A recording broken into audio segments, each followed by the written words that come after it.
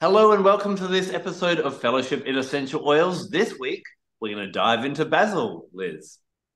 Sweet basil. Let's be Yes. really, really succinct about that because if you go onto the internet, people will say talk about holy basil and sweet basil as if they're the same herb, and they're very, very much not. So I'll try not to get onto my soapbox too much. But next we'll talk about holy basil, but it's almost impossible not to talk about the two in tandem because they're so Mm. different. So it's really interesting to compare. So yeah, sweet basil. I wrote about it. I don't know when I wrote about it. Maybe 2016, when somebody asked me to do a blog post, and I came across this thing of, well, why are people talking about the two herbs together? And I thought, right, I'm going to extricate them. So Yeah. I had a great time. When people say to me, "What's your favourite book?" I think everybody will expects me to go, "Oh, I loved writing Rose," and I did. But Hmm. this was my absolute favourite book to write. And was that because of the information that you're kind of uncovering as you're researching it, or what Because made of it so the great? information, but also the energy of the plant. I learned so much about myself because that's the whole point of doing that kind of work. You reveal the information to yourself, but Hmm. also from a spiritual point of way, you're like, well, what part of my brain, what part of my psyche does this interact with? And it's very much a shadow oil. It goes to places that are dark, and I really enjoyed the me that it created.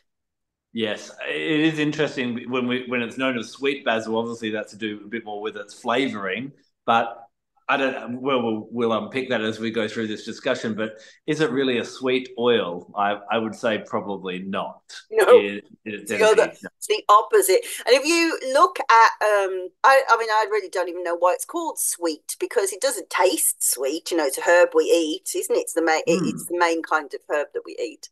But I always say to people, if you want to understand the energy of basil, it's worth just going to the supermarket and putting a pot of live basil in from the supermarket into the back of your car, and you will not be able to smell the fresh bread. You won't be able to smell the tomatoes or any of those things. It's like she All punches you consuming. in the face.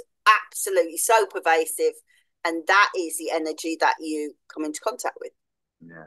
Now, where I find basil has been a savior for me, and where I've worked with it, and I know that a lot of people do, is for exhaustion. Really, really good for exhaustion. I love it just topically, where I'll pop it on the soles of my feet when I'm going to bed, but also mixing it with obviously a carrier oil, and then just rubbing it on that lower back over the adrenals as well. And I think in a world where a lot of people are overstretched, overwhelmed, and overworked, this is a really nice oil to just kind of help to get everything functioning, back to how it should be. Not, we obviously have to make those lifestyle changes as well. It's not a magic formula, but I think it really supports in that when we are in these periods of overwhelm and lots to do, possibly a holiday season or something like that. Yes, I think that's absolutely right. I can tell you exactly what the herb says to me. She goes, and it is a she, and we'll talk about that afterwards. She goes, get out of your head. Just get out of your head. Just do it. So one of the interesting things was like what you and I often we're similar, that we talk about how like we personify the personification of a herb, but Hmm. I could see her very, very clearly, and she manifested like a sergeant in serving in Afghanistan, and she got a team of lads underneath her, and she was scary, but she was Hmm. really good fun.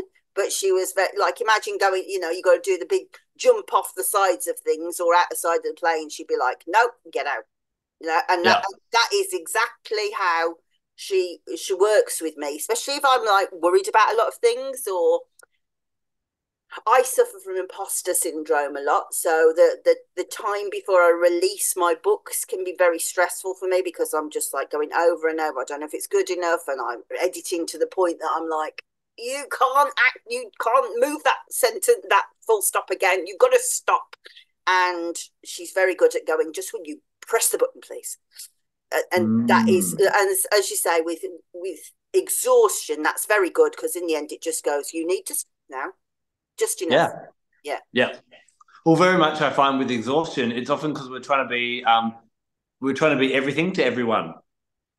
Yes. And and this is a really good way in that mental. And one of my favorite expressions about Basil that it's I don't know if it was the Greeks or the Romans or something that said that Basil helps to put a scorpion in the mind. And So I'm yeah, so actually there's so many associations with scorpions. So mm, if you and the reason for that apparently is so they wrote about this in medieval times a lot. That if you've got basil in the compost heap, then scorpions will come and nest there. And there's mm, loads of stories about how there were no scorpions, but suddenly scorpions came everywhere from the basil, and they were absolutely determined in medieval times that it was the basil that brought the scorpion.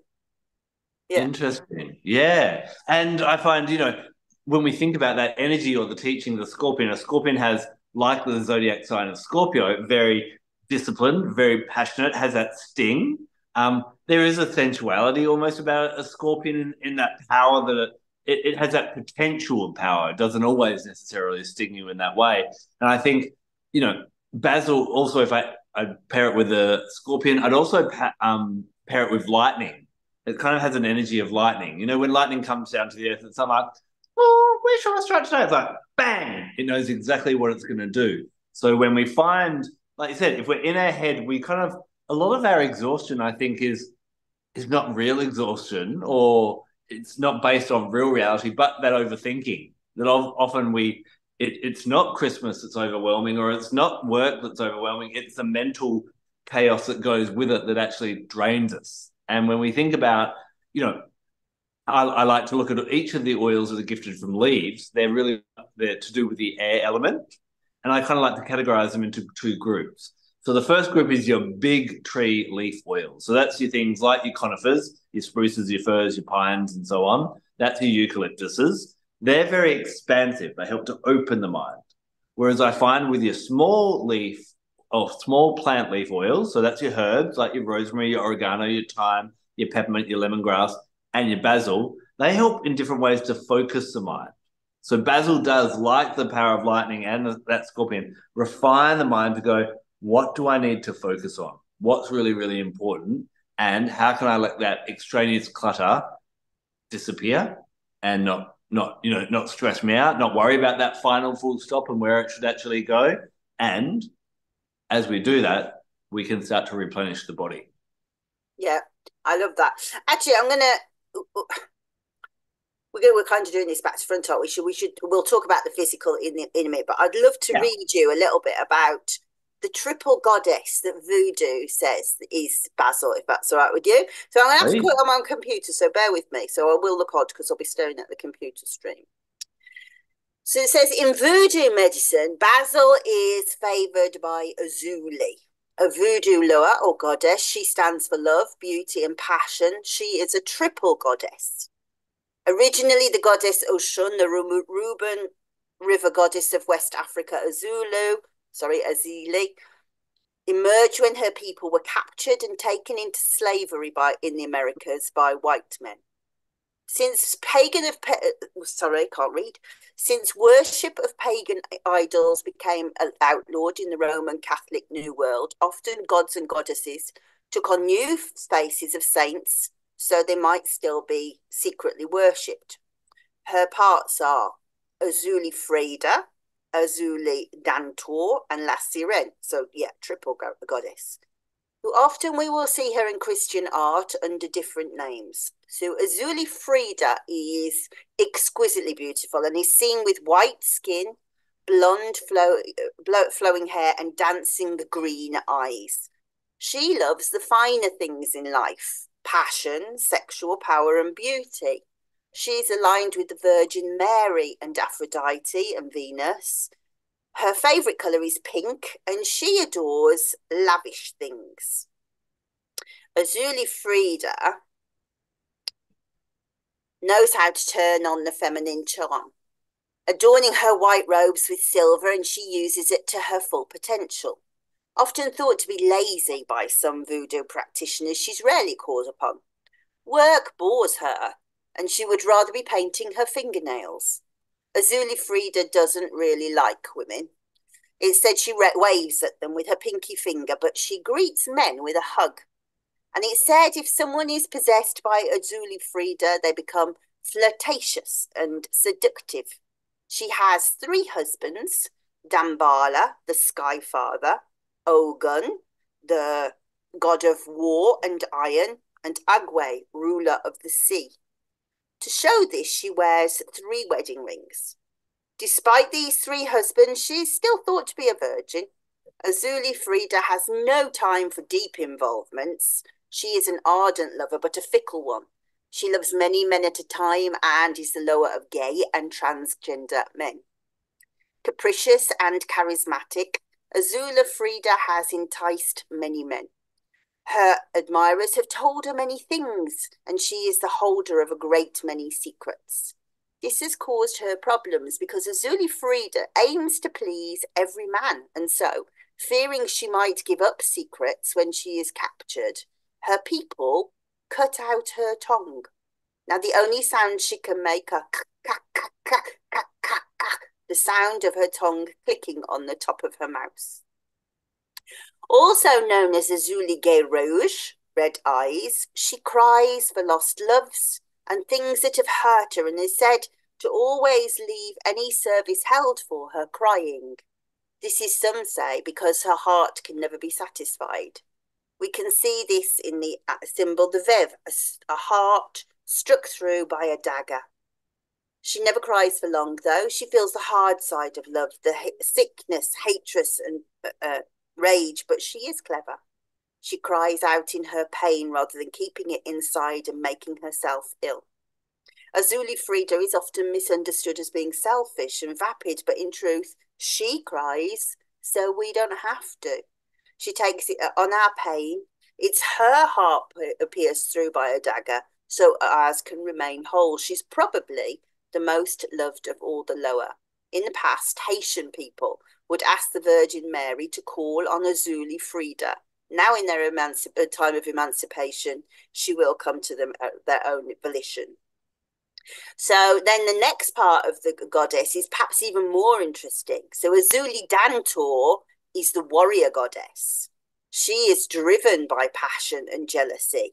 In contrast to Azuli Frida, Azuli Dantor loves women and will stay with them right through their lives. She seeks terrible vengeance on those people who hurt women. She's said to have two husbands and to adore knives. She's the goddess of lesbians, and she is feared for her ruthlessness. Pictorially, we see her depicted with deep scars on her face as testament to the battles she has fought. Azuli Dantor is the petro aspect of Azuli.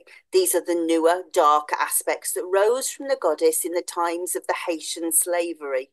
Women would call out to her when their husbands beat them and slave owners overpowered and raped them. Often we might see Azuli Dantor depicted as a Black Madonna, and she is the goddess of motherhood, and in particular single motherhood.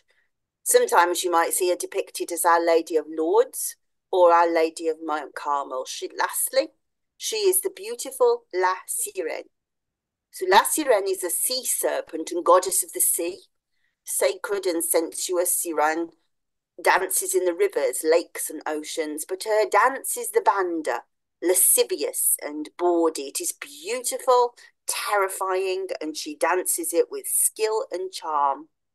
The matron saint of sailors, she drinks rum laced with hot pepper sauce and screams obscenities at anyone who gets in her way. She is Maman Brigitte, a descendant of the Celtic Bridget, and she is called to raise the dead. La Sirène is protector and guidance to those on the point of death and about to transition from this world. To me, here, encapsulated in the triple goddess, we find the first truth about Basil. She is no one simple thing, and every aspect of her is dangerous and terrifying. Wow. I I must admit. know. See, it's really fascinating, isn't it? So Yeah. give me comments if you have them, and then I'll tell you a story based on that. Oh, basically, what I found interesting is, you do see with a lot of mythology, kind of, archetypes will repeat themselves everywhere, type of thing. So, like Loki is to Hermes and Mercury as to Thoth in that kind of, playful healing, that type of, so you see these archetypes, whereas some of the traits and how they were personified were very, very different to a lot of what, in the traditions that I'm better versed in. Yes, Um, you yeah. know, It's very dark, these isn't felt it? like new characters. Do you know what I mean? Or Yeah, new yeah, yeah. archetypes. Interesting characters.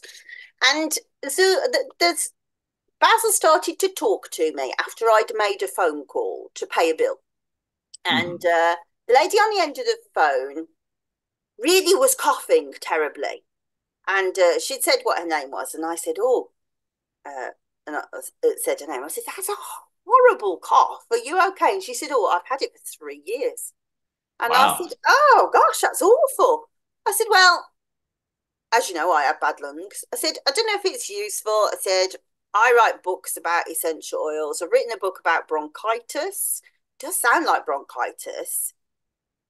Might be worth getting it. She said, well, I will. Anyway, I thought nothing of it, forgot about it.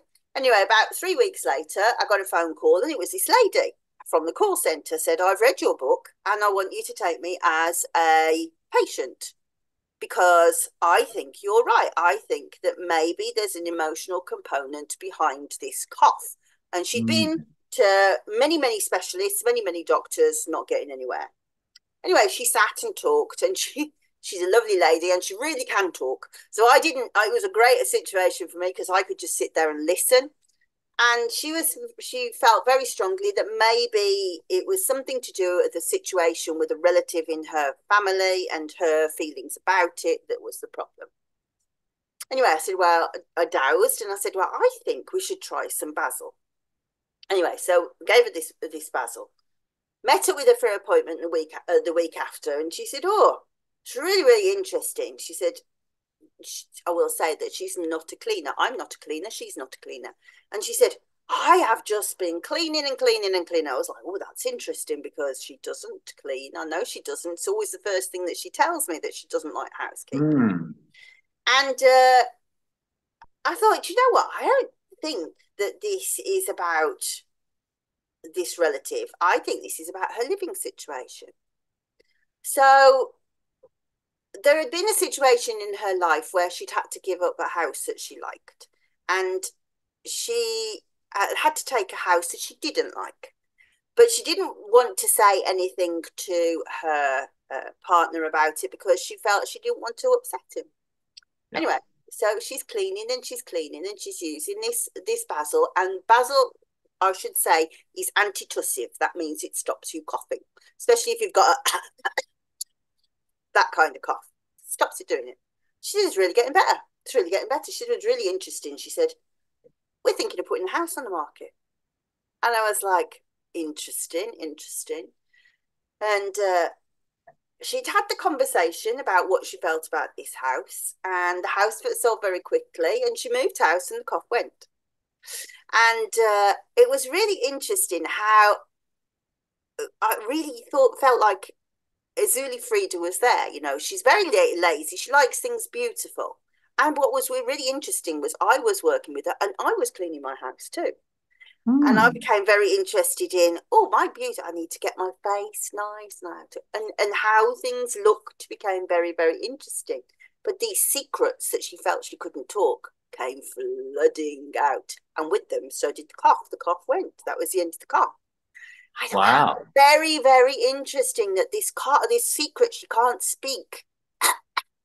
It's like the sound of that they say that she makes. Mm.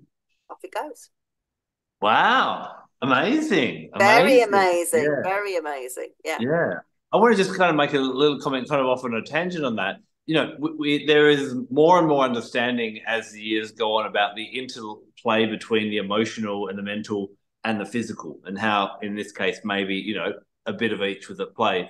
Do you think we've also got to be careful, though, not to swing too much into the mental, the emotional, and the spiritual, and sometimes neglect the physical? No. No, okay. No, You reckon? I the body speaks the mind. Yeah.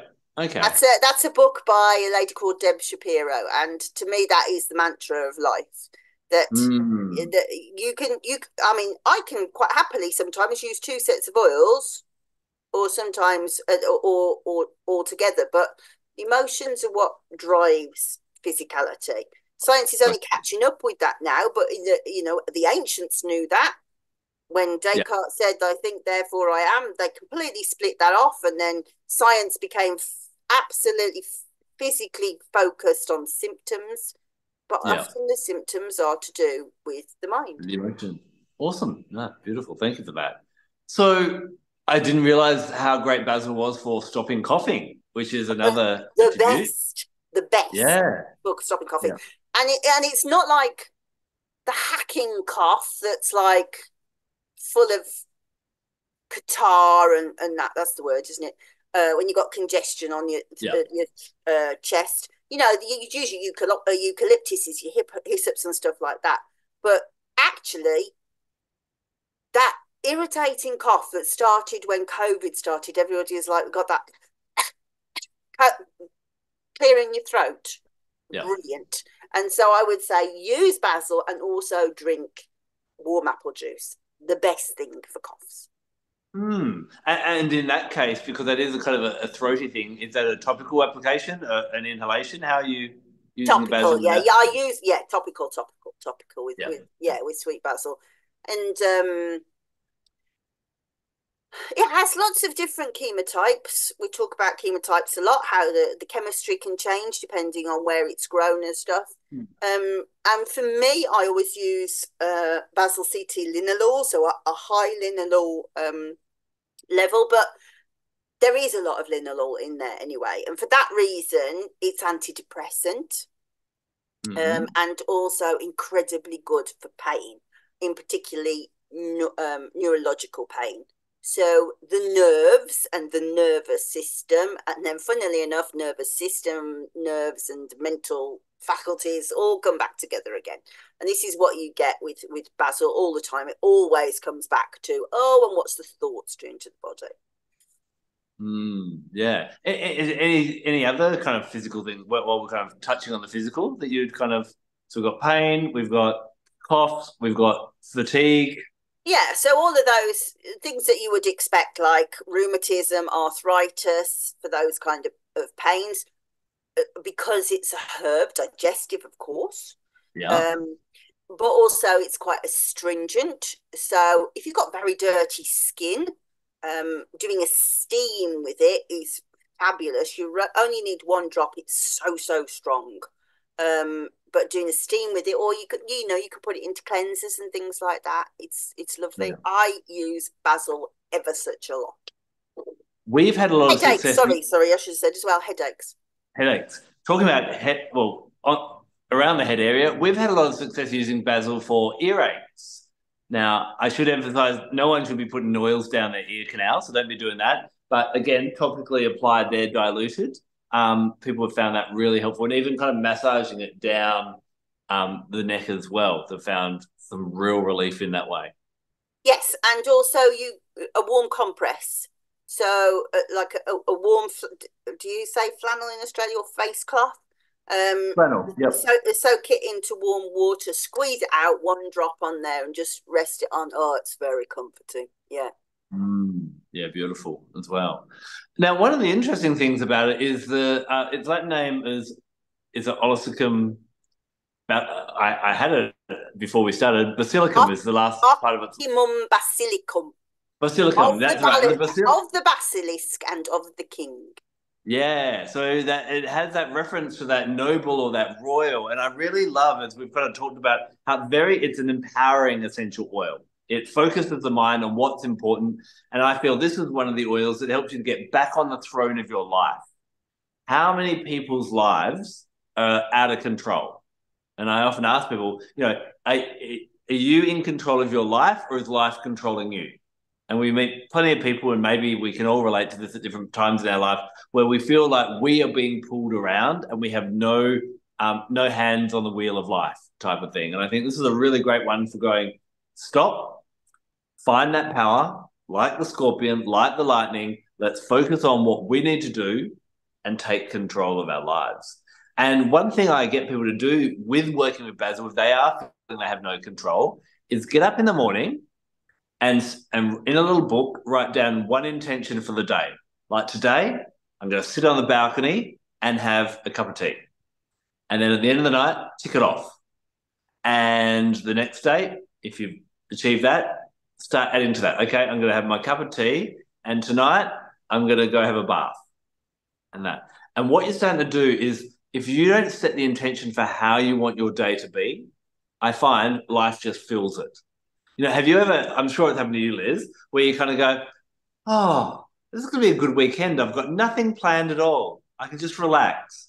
And what happens? It's like the universe just goes, someone rings you, hey, I'm meant to be moving house and my friends pulled out. Can you come down and help me move house? Or just ringing to remind you of that appointment. And like, if we aren't intentional with our lives in every way, it seems like other people's obligations and the universe just fills it up. So it's about becoming the king or the ruler of your life and sitting on the throne of your life again. You know why it's called Of the King? No, fill me in. So there is a story that says that, should have looked it up. I think around about 800 AD. The true cross was found. That Christ's cross was found in a field surrounded by weeds, and all around it was growing basil. Wow. Of the king. Of the king. Interesting. Yeah, Mm. wow. Mm. So it's a fascinating essential oil. When we talk about chakras, where would you place it? Throat chakra. Right. Okay. And what I would say, in argument to what you were saying, yes, I agree about productivity. I absolutely agree with that. I also agree with taking control of your life. Absolutely agree with that. What I would say, though, is it is a dangerous oil. And I don't mean that it is a hazardous oil. I mean that if you are in a situation where you are in danger, if you are in like a domestic situation, a domestic violence situation, or a volatile situation, you stay right away from it, because there is no filter in what you say. Yeah. So I guess we'll come back to chakras in a minute, and we'll go for a loop around the circle. It is that kind of Scorpio zodiac sign Absolutely, yes. Scorpio where and Mars. That's the rulerships. yeah, And if you are going to act like a scorpion, you could end up dead in those situations. So yeah. it's not a hazardous oil, but it is a dangerous oil. You have to be in the right kind of situation, a safe environment to use it, because you will just be rude and insensitive and nasty if those thoughts are in there. They are going to come out your mouth. And blunt, I guess. So you've got to be surrounded in people where, often when people have been in positions where they've lost their sense of personal power and then decide to, no, it's time that I stood up for myself, whether that be in, like you said, a domestic violence situation, or just sometimes when we decide, hold on, enough is enough, our friends don't like it or our family doesn't like it because they're used to us being a certain way. So you've got to make sure, yeah, I get what you're saying. It's in absolute seriousness, it's an oil that should be used in a women's refuge after the event, Yeah. not during the event. Yeah, for sure, definitely. So yeah, you say throat chakra. I actually bring it up to the third eye chakra of a more that mental. I find it really narrowing of the mind, so I really like it for the third eye chakra as well. So yeah, so I think we all need a little basil. You might argue that we all need a lot of basil, except in certain situations.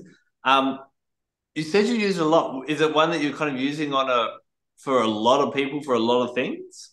I use it for myself a lot. Yeah. Got you. I always use it for if somebody's got like neurological pain. And actually, if you have a look on my basil book on Amazon, somebody's actually written a review and said how good my advice was for trigeminal neuralgia. That their husband's trigeminal neuralgia was really improved by the recipe that I put in the book. So that was Mm. interesting to see. So those kind of neurological things, but particularly like speaking, speaking one's truth, Yeah. dealing with secrets, bringing that stuff to the surface. Because sometimes you don't even know you're holding a secret. You know, it's become Yeah. so knitted in your brain as to why you can't speak it. You don't know why you're holding it. So that's a very interesting one. But I cannot stress enough how much I think somebody must be in a safe space to use it. Yeah. Amazing. Well, basil, yeah, and another must-have that we need in our collection as well. Any other little thing? You've obviously written a book on it, so there any other golden nuggets that you think everyone needs to know, or should we make them wait for the masterclass and come and find out a bit more about basil then? Yeah, no, there's loads of stories. It really, there's so many stories in the Basil book. So, but the other thing that's really interesting that comes up a lot in the themes of the myths is obsession, like dark stalking obsession, Mm. Yeah, and that's interesting to look at as well. But yeah, read the book, come and talk at the masterclass, definitely. there we Yeah, go. but Well, so make sure. yeah, but also next week we'll talk about holy basil.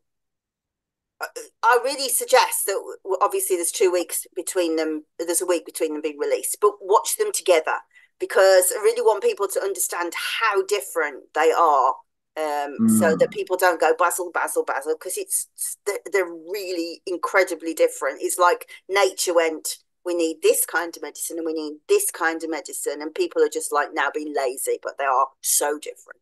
Yeah. In the basil world, I should ask as well. The only two that I've really worked with are sweet basil and holy basil. Are there any others that pop up from time to time? There's lots of different basil herbs like Ocimum gratissimum and tenuiflorum. Sometimes have and Thai basil. Sometimes all have oils, but tends to be from artisan distillers. That you don't really see Tulsi on sale very often, but it is a really important oil. I must admit, I just remembered another basil I've had. It was called or labeled as American, no, African wild basil, but its Yeah. Latin name was Americum, the second half of it, kind of thing. And that was an amazing basil oil, like really profound in its spiritual aspect. So yeah, I smelt it. It started speaking straight away, and I haven't got any in my collection, but that was amazing too. Yeah, so I said Tulsi then, as if people should know. So holy basil is Tulsi. If people don't know, like why did you say a different one? So yeah, Ocimum sanctum is Tulsi. So that's what we'll talk about next week. Sweet. So we will see you next week for another episode of Fellowship in Essential Oils. While you're waiting for that, make sure you click on the link down below and book in for our February masterclass when we're going to be looking at all things romance, love, soulmates, sex, everything like that. So you And want to be also, there. and as I said, we're talking about those oils, stalking, obsession, all of that dark shadow as well with sweet basil. It'll be a fun session, so make sure you make that masterclass. We'll see you next week. Thanks for hanging out with us. Take care. Bye.